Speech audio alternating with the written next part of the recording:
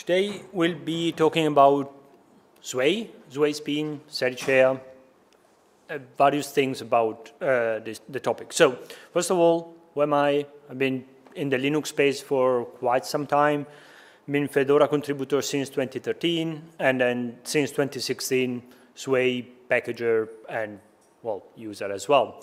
So let's start from the very basic. What's Sway? Why we're talking about this? It's a drop-in replacement of i3-WM. Drop-in is the definition of the project. That does not mean that is actually a drop-in. Nowadays, it's way closer to that idea, at least, but it's not like perfectly a drop-in in some very edge cases. Why have it at all? Because it's for Wayland. So i3 did not want it to migrate from X11 to Wayland. I'm not entirely sure if they changed their mind in between, but back in 2016, they were like, nope, we are X11, we are targeting that platform, we have a lot of code specific for X11, therefore we don't care about this new thing that hopefully will change everything, but maybe it will not. It's based on WL roots, so effectively, the Sway developers wrote also a Wayland compositor. At the time, there was, don't remember the name of the genome one, but they did not want to use that one because they believed that it was bloated and not up to the level that they were expecting. So they wrote one from scratch with the idea of creating a very small implementation, which at the moment, I think it's around 60,000 lines, which is not that much to be a Wayland compositor, but to be fully compliant with all the extension that Wayland has and had at the time. The first commit was in August 2015, so we are at the 8-year mark from Sway now. And interestingly enough, we have it packaged since February 2016 in Fedora. And the first release they had upstream was in March 2016. So effectively, we can say that Fedora is probably the distribution that has been having Sway for the longest period of time.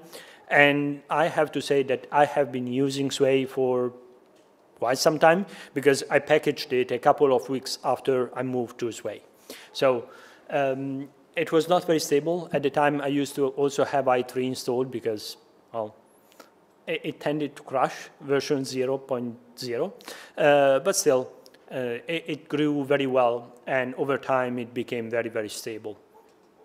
Now, the history between Fedora and Sway has, I would say, three big parts. The first one is what happened before Fedora 38, then 38, and then 39 in the future. So before 38, there were multiple people that had their own spins or remixes based on the specific versions. I had mine as well. I think I published officially, so I had mine based on classic Fedora since 2016. Then in 2017, probably I moved it to rpm-ostree. I published it on a Git repo, but never commented too much about it because it was basically my version of Fedora. And then a couple of years ago, I published it also with the blog post and telling a little bit to many people what actually I was trying to do and that kind of things. And in the same way, other people had tried to solve the same issue. So in May 2022, we decided, and a bunch of people, to create an official spin for Fedora 37 for Sway. That was the initial idea, but it did not happen. It did not happen because we were not very clear with ourselves on what exactly we wanted to put in that spin. What way, if it should have been a very basic spin or a more complete spin, who was our target user and so on. So we used a little bit more time than the Fedora 37 release cycle allowed us to do, so we ended up with Fedora 38. So in Fedora 38, we proposed the Fedora Sway spin change. That's also a link. It does not feel like one, but you can then find the slides in SCAD. I'll upload them there, and you can click a lot of things in the slides. And this change was about 2 artifacts. The first one was the creation of the Fedora Sway spin.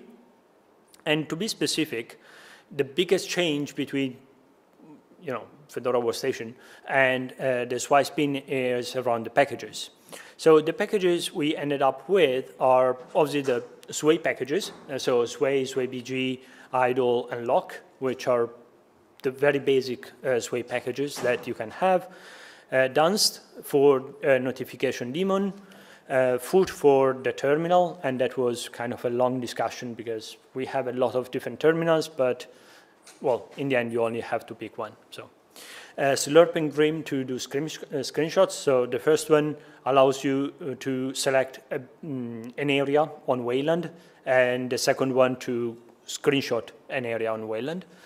IMV for the viewing images, Kanshi for dynamic output configurator, MPV for media player, Tuner for file manager, and SDDM and SDDMX11 for the login manager. Now, we'll be talking a little bit more about the last one, but as you can see from the list, we opted for a fairly complete version of the distribution in the sense that we are providing the majority of tools that a person might be using. There is also Firefox. It's not in the list, but it's there as well. And all of them, or all of them except the last one, are Wayland specific. So for instance, Foot, it's a Wayland terminal emulator. IMV, same thing. So whatever we could choose between an X11 native program and a Wayland native program, we opted for the Wayland one. The other thing that we proposed in the same change was Fedora Sericea. Now, a couple of comments on this. First of all, the name. The pronunciation, I've seen that many people struggle with it, is either Sericea or Sericea based on the kind of Latin you want to use. Classic Latin would be Sericea. Ecclesiastic Latin would be Sericea. I use the latter because I'm Italian. In Italian schools, you study Ecclesiastic Latin, not Classic Latin, but either would be correct. The reason is that Fedora Sericea, or Sericea, comes from Terminalia Sericea, which is a plant. And plants' names are pronounced in Latin. So, why Terminalia Sericea? First of all, because Sericea started with S, in the same way that Sway does, and so it was like a nice thing. The second aspect is that Terminalia Sericea is a tree, OS3 is a tree, so we found that similarity as well. Also, it's the common name would be Silverleaf, which was also one of the options of what then became Silverblue. So it was also a nice reference there. And if you look at Terminalia Sericea, you will find a lot of similarities with the Sway logo. And, the first one is the Sway logo. And the second one is the Wikipedia image of a Terminalia Sericea, just mirrored because they photographed it in the other side. But as you can see, there are a lot of similarities. So we thought that that was a good thing, and therefore we opted for this name. Also, speaking about logos, we also got a logo, and this is thanks to Emma Kinney, which is part of the Fedora design team, and she was very patient with us with all of the changes that we asked her multiple times. And so we also have a logo that is also very similar to the previous 2 images that we have seen, but obviously in the Fedora way. Now, we also worked a little bit on website things in the Fedora 38 timeframe. So first of all, we managed to create the spin page. It's a little bit weird because until Fedora 38, effectively, well, until Fedora 37, all spins had a page on spins.fedoraproject.org. In Fedora 38, some spin moved, or the new spins started to have pages on the new website. So we moved, we went directly in that path, and then I think that now every spin will move there as well. So we try to already be on the new website just to avoid the double creation of pages. Then we also had the Fedora Sericea page on the website as well. I'm not sure how many derivatives or editions have the page or had the page at the time, but for the same reason as before, we tried to already adopt the new standard because it was also easier for us. And also we created some documentation around this.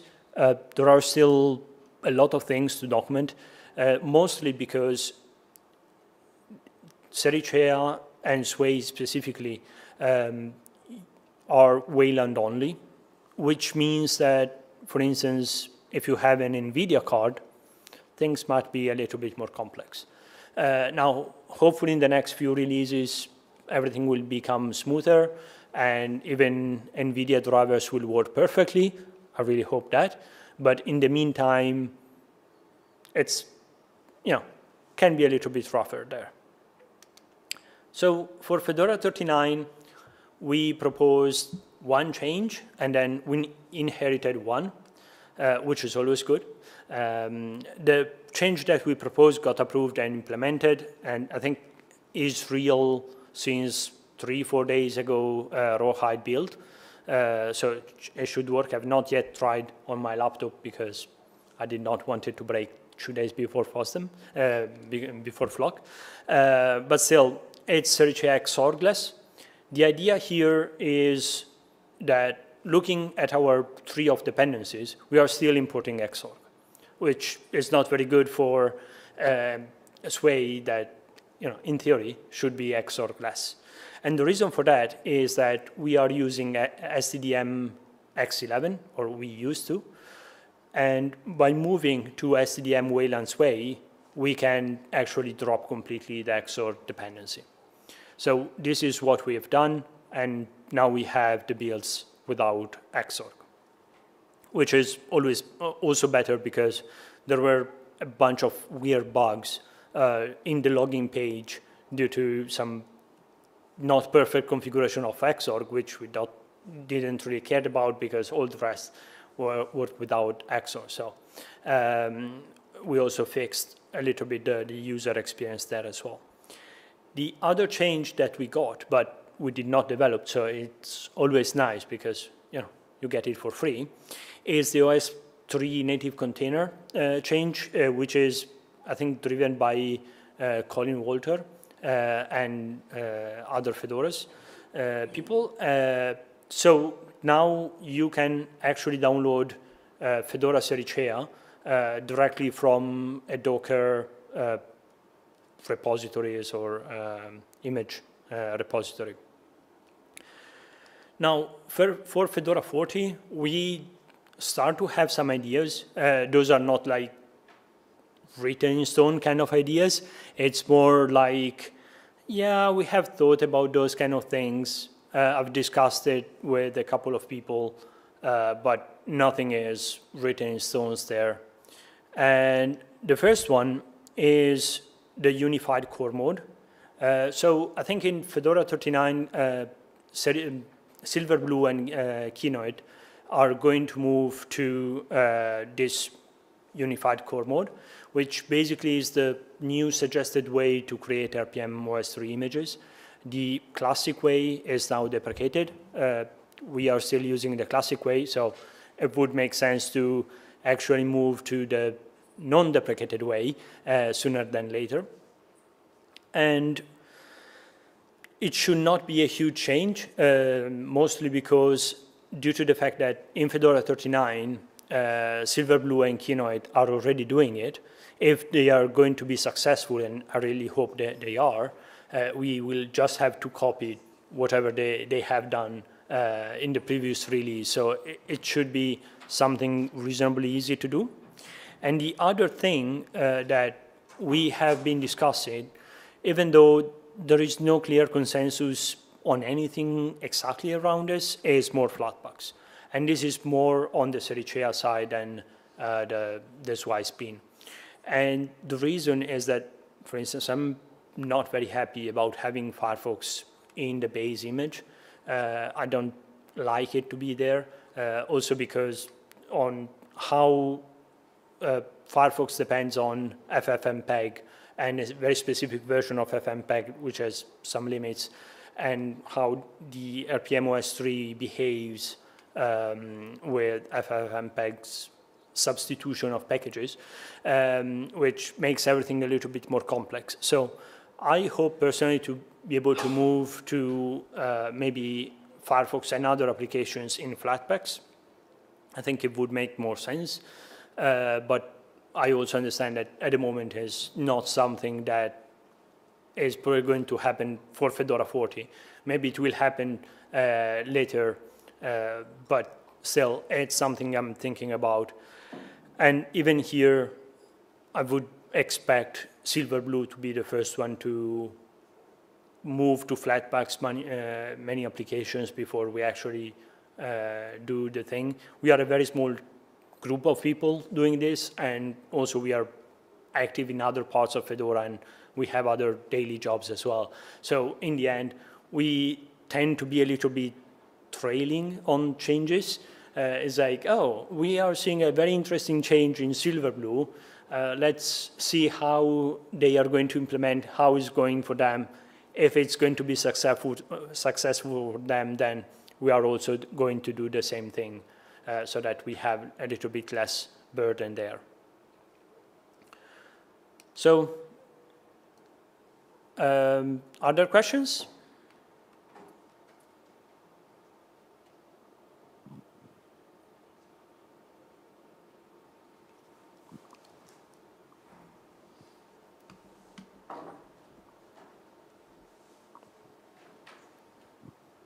I was just wondering, what would you say was your biggest challenge in bringing up a new spin? So the change proposal part, I suppose, is kind of planning and sorting out what needs to be done, but then actually implementing it. Were there any big challenges that you faced? Yeah. So, well, first of all, the change itself, I would say it's mostly three things. One is comms, so effectively groups of things. One is the kickstart for the Sway SIG, and the third one is the rpm-ostree part of the build. Of the three, the most problematic one has been the rpm-ostree part. And the reason is that at the moment, we don't have that many rpm-ostree editions of Fedora, so the process is not really very documented. It's also not very straightforward. I think that we did changes on 3 or 4 different Git repos to actually get those images properly built and tagged and shipped, as you would imagine them to be. While, for instance, Kickstarter, it was just one file in one repo done. Well, and one reference to that file, but in the same repo, and that's it. So effectively, that part was a little bit more complex. Also because at the moment there are some, I think there are 5 artifacts that are delivered as rpm-ostree. Some of them are built in a certain way, others are built in a different way. So it was not that easy to just say, oh, let's pick how IoT is done and then do the same, because actually IoT is slightly different. So we ended up picking, I think, Kinoite, copying what they were doing, and then trying a couple of times to make things working properly.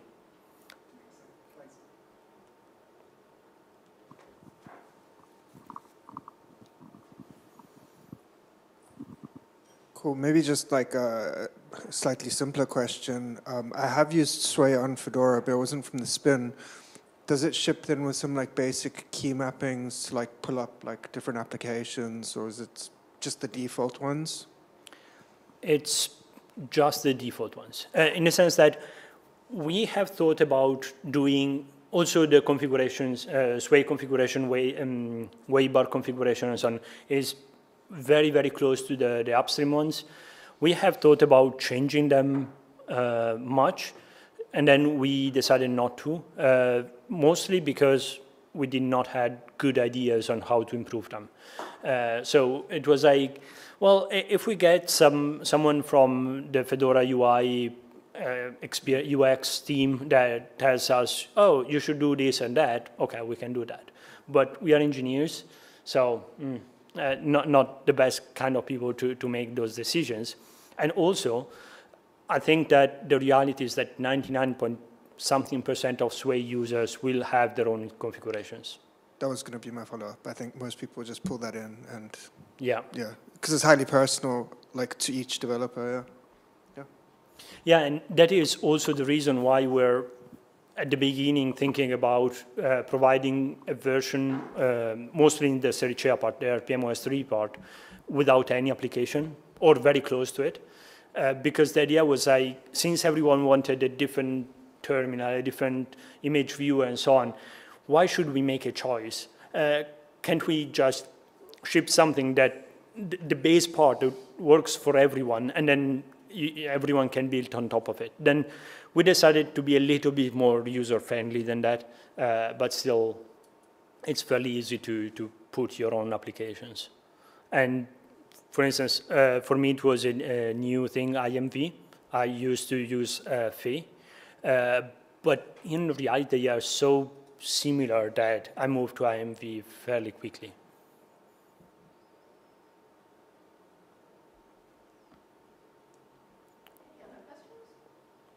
Okay.